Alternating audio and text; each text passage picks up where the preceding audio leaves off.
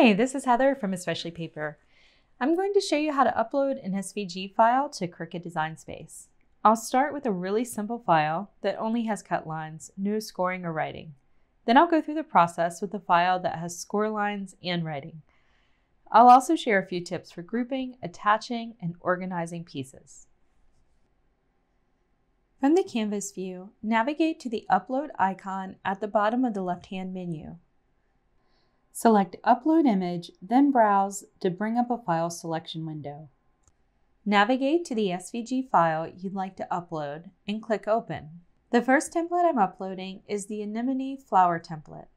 If you'd like, add tags to help you search for the file later. Click the green Upload button in the lower right. Select the file you've just opened and click the green Add to Canvas button.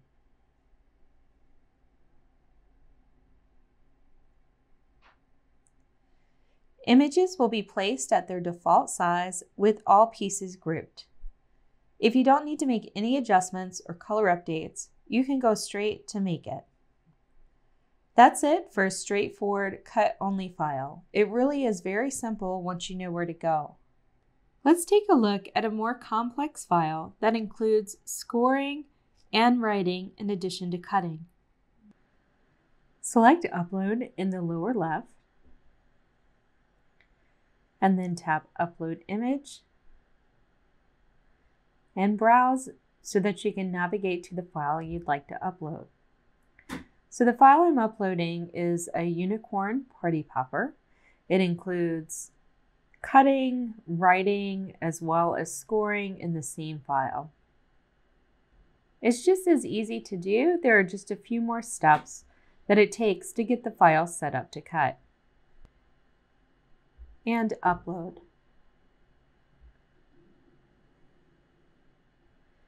Once you have an image uploaded, if you click on the three little dots, it will give you the option to delete the image. So just something that's handy to know. Select the image and click Add to Canvas.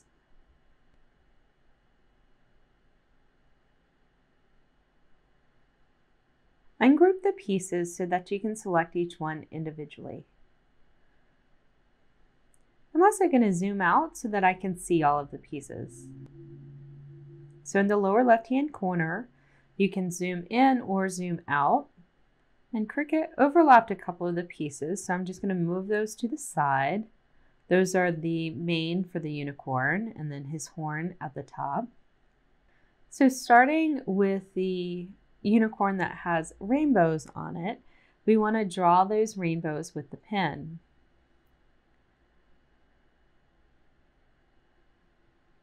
In Cricut, this is such a great addition. So you can now actually rename your layers. It makes it a lot easier to keep things organized. So select the layer that has the rainbows on it and change the operation to pen. And then select the type of pen you'll be using. I'm using a glitter gel pen in Rose. Select the face and take the same steps. Switch to pen, and I'm going to use a black glitter gel pen. So Cricut will tell you, once you send it to the machine, it will tell you when it's time to swap tools. Select the lines that need to be scored and change the operation to score. You need to attach the pieces that should be cut together. But first, let me show you what would happen if you didn't take that step. So if you were to go to Make It Now, Cricut will lay out all of the pieces individually. So you can see it's spread across multiple mats. So cancel that and select the rainbow unicorn and then select Attach at the bottom nav. I'm going to rename that layer too so that I can keep track of what I'm doing. In this case, I want to cut the horn and the mane together as well. So I'm also attaching those pieces.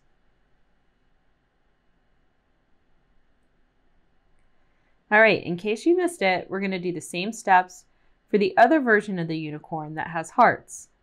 So select the heart pattern, switch the operation to pen, and then select the type of pen you're using.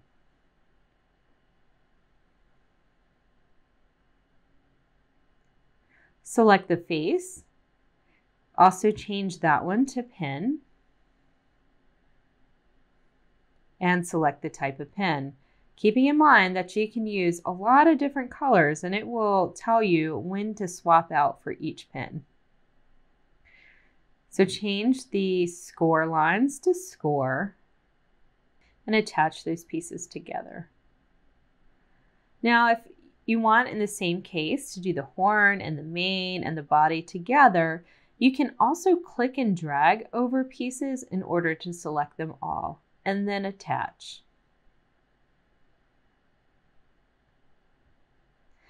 If you don't want to cut a particular piece, you can simply hide it in the layer menu.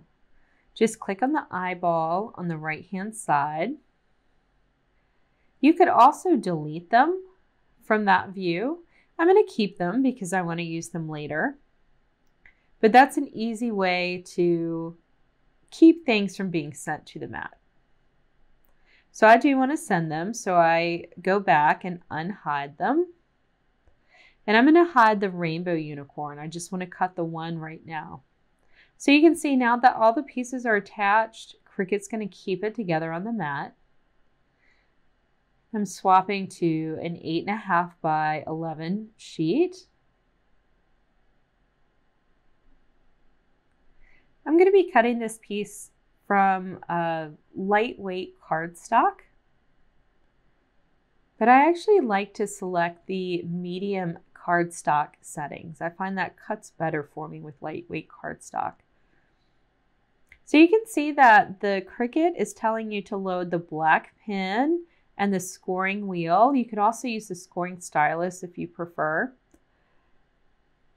And then it shows you what's coming up next. So it's going to switch to the dark rose pen and the fine point blade. So once you've sent it to the machine, it will pause and let you know when to swap to the other tool or to the other color. If you found this helpful, be sure to subscribe. I publish papercraft tutorials as well as tips and tutorials for using cutting machine software, both Cricut and Silhouette.